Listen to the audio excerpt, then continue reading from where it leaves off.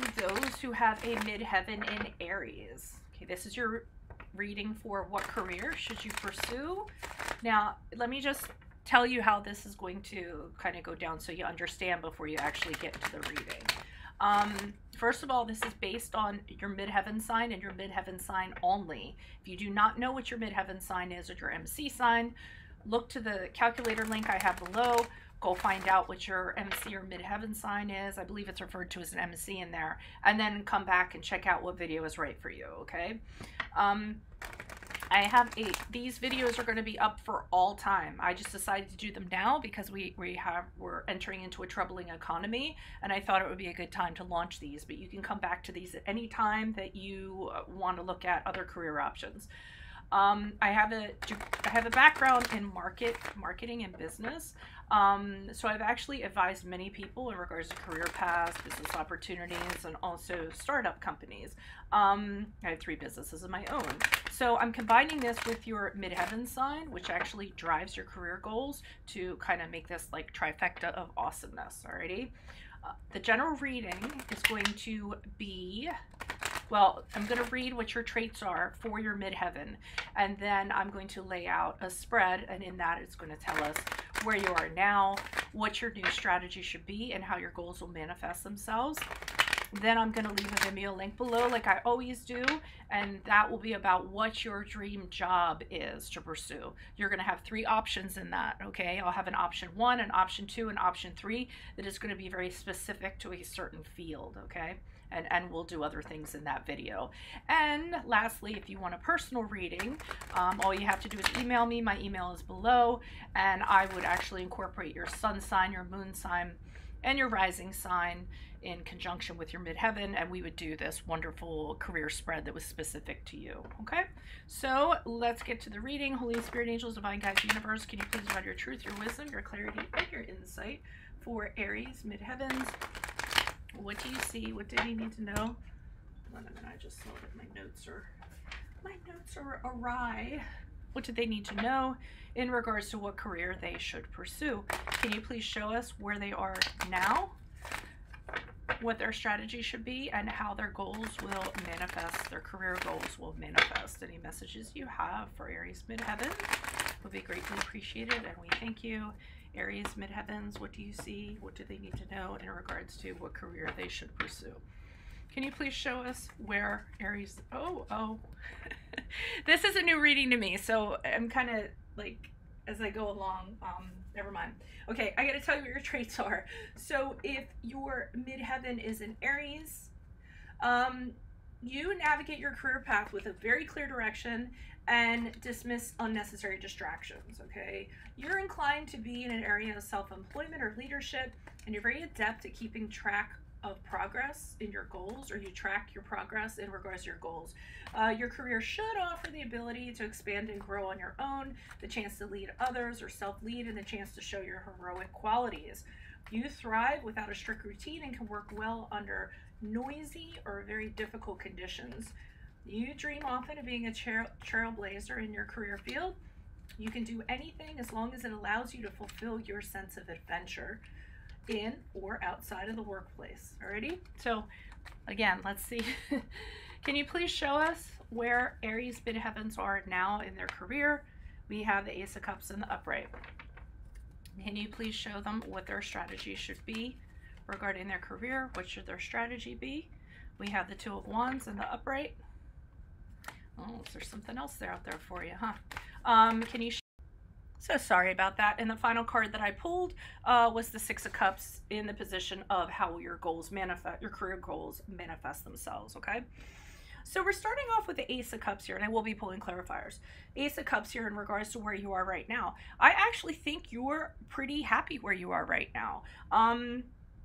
I mean, you're fulfilled, you're content, your cup runneth over. Whatever you are doing now in your career, it is emotionally fulfilling for you.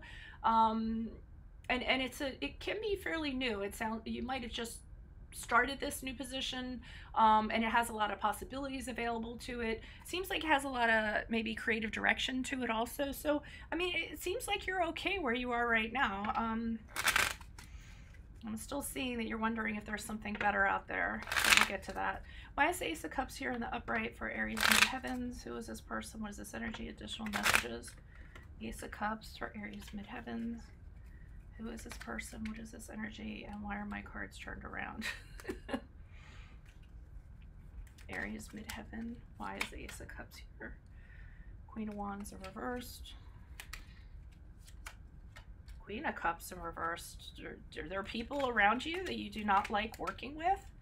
I see a couple of people who, okay, so this could be a couple of things. It could be the colleagues that you're working with. You're not really happy with them. I'll describe the personalities to you, and you figure out whether it's whether this resonates for you or not. One of the people is really kind of pushy. They kind of push their agenda through. They can't think like outside of the box. They want their stuff kind of their way. They could be resentful. They could be petty. And the other person is just a loose cannon when it comes to their emotions. Their emotions are all over the place. You don't know what to expect from them on the day-to-day. A lot of times they could be like vindictive and spiteful and jealous and all this other stuff. So I think that being around these people is actually what is making you think of other opportunities that are out there for you, because we have the Three of Wands here, and I see you looking out and considering all these opportunities that are out there someplace else you could be working. It might be because these two people are getting on your last nerves. I mean, the other scenario, but I absolutely think that's for a very small percentage of you. I think you don't feel very confident in your current place that you're in, and that also you're uncertain in regards to, you have a hard time kind of controlling your emotions, you know, within the workplace. So, but I think it's a second one. I think there's two people around you, or two colleagues, people that you work with, and they're just getting on your nerves. Could be bosses, colleagues, you know, whatever, employees, and you're really kind of considering getting out of there. And it's a shame because it seems like you just got there, and it seems like it seems like a fulfilling opportunity to you. So the strategy here, they're kind of telling you, is to consider. Don't take action right now. With the Two of Wands, it's kind of, I mean, this guy's just on the balcony looking out there to see what's going on, but he's not really doing anything. And he's kind of wondering, well, should I stay here? How long should I stay here for? Or should I go out and see what the world has to offer me? And the thing about the Two of Wands is that it's a card of inaction and waiting for how things are going to turn out, or what's going to go on before you decide to make a decision. And you know, as of right now, when these cards are being read, the climate is very kind of wishy-washy in regards to our economy, but you can come back and look at these anytime, and it's going to be the same thing. So this is you kind of deciding, should you go out there? Should you take the risk to kind of go out there and kind of fleshing everything out? I really feel like those people get on your nerves, though. Okay, why is the Two of Wands here in the upright? No, okay. There's some kind of past position that you had that you can't let go of. You're actually thinking about it very nostalgically. You're thinking of someplace else that you actually worked. And they're saying you actually might want to think about that, because you are thinking about how much better it was there. You are thinking about how you were appreciated there. We have the Six of Wands here. So people kind of looked up to you. They appreciated you. They liked how you carried yourself. And you're kind of thinking back to whatever that job was, or they're telling you to think back to it, to a time when you were appreciated. And we have the Lover's card here in the upright. Lover's card is actually about a decision that has a catch associated with it. That's the card of Gemini, if it resonates. So you have two cards of decision here, and they're telling you you're going to have to decide something, and it's not going to be it's not going to be an easy decision for you to make in regards to this. But I do feel like you had a better connection in your past, in a past employment, and you're thinking about it, or you're thinking about going back to it. And with the Six of Cups in the upright, that's exactly what's being spoken about here, because the Six of Cups is about employment you had previously that was really familiar to you, that was really creative. You know, you're thinking about past money, how you got paid better, how you worked well. The people that you worked with are almost like, you know, friends to you, friendships, a real innocent kind of workplace. So you're thinking fondly of that, and you might leave this current position because of that. Why is the Six of Cups here in the upright? Who's this person? What's this energy? Additional messages. Yeah, this is the way. So, yeah, because The Ace of Swords is telling you to move forward.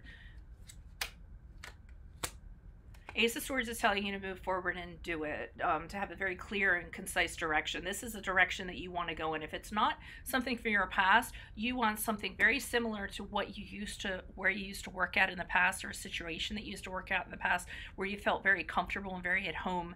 You like the vibe, you like the people that were around, because the people we are around right now, here we have another character, this Page of Pentacles. He's somebody who's really selfish or really entitled. This is someone who's like around the office and they kind of feel like they can do what they want, and then you sit by and you watch as they like get rewarded. It's either that type of person or it's just somebody not good at handling money. They're just not, they're terrible at it. And just being in this situation leaves you with the Star card in reverse. That's the card of Aquarius. Just feeling like there's no hope, really depressed, like this really is kind of challenging you. So I think that the continuation of the situation you're in is going to cause you to actually forge forward to the employment that I kind of spoke of. Or you might connect with somebody that you worked with before and be like, hey, how are you doing? Are you hiring? What's going on? You know, I'm not in a good environment right now, yada, yada, yada. And you might reconnect with them, okay?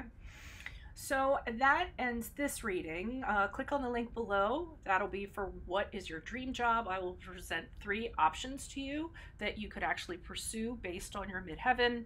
And if you would like to consider a personal reading where I would incorporate your sun, moon, your sun sign, your moon sign, and your rising sign along with your midheaven, and we do a big, like, glorious career spread, that will be great also. Just send me an email. It's down below. Otherwise, adios from Veronica Garnet. Good luck in regards to your career. Bye.